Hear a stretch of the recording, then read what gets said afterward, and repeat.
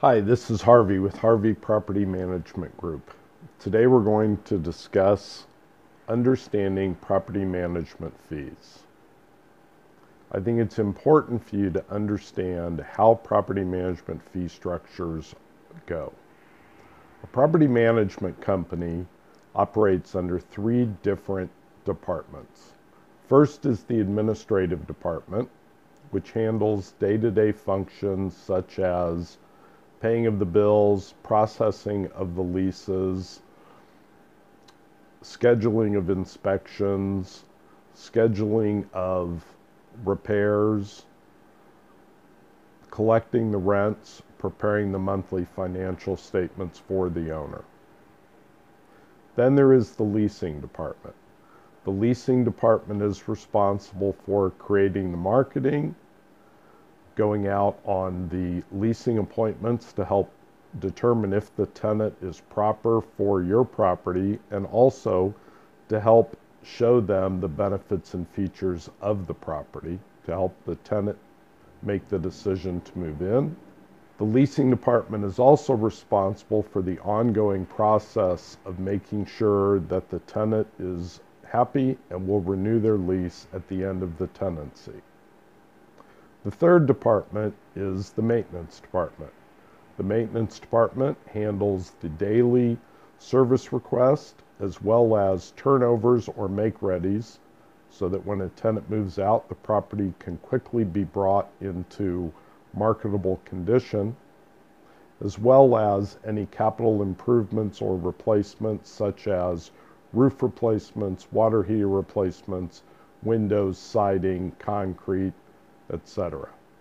While there are some individuals who would be very accomplished at handling every single duty within a property management company, most of us excel in one area or the other. So for instance, you want your bookkeeper to be very analytical and very focused. That person is probably not the right person to use creativity and sales ability in order to sell the tenant on renting your unit. On the other hand, the creativity and marketing and sales ability that a leasing person has is probably not going to provide the proper technical skills to review an estimate to determine if it's the right contractor for your project. Now I'm going to talk about some of the fees that you may or may not see. Some property managers will include some of them. Some will include as many as they possibly can.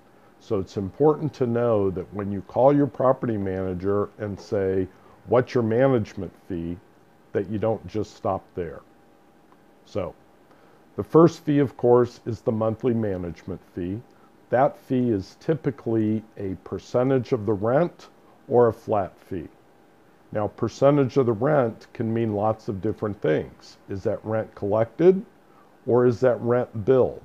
Is there a minimum charge that even if the property is vacant, you would still pay a fee? Or, as one client told me, she wanted to go with a company that offered a 6% management fee, but their minimum was so high that for her property, it turned out to be 12%. Other fees that you may find are initial setup fees, both for owners and tenants. You may find technology fees, marketing fees, new tenant placement or lease-up fees, inspection fees, contractor quality control fees, bill paid fees, unpaid invoice fees, notice fees, eviction fees, lease renewal fees, and as you can see, the fees can go on and on and on. In addition to that, some property managers have tenant fees, application fees. They may charge a tenant to renew the lease.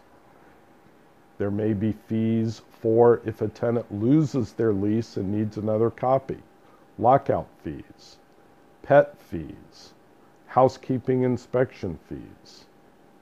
Again, it's very important to understand exactly what the fee structure is that your property manager is using so that you'll know what your real payments are going to be. Sometimes a 6% fee can cost you more than the 12% fee. If you would like to see a list of our fees, please go to our website and look at the Service tab for the link to our fee structure.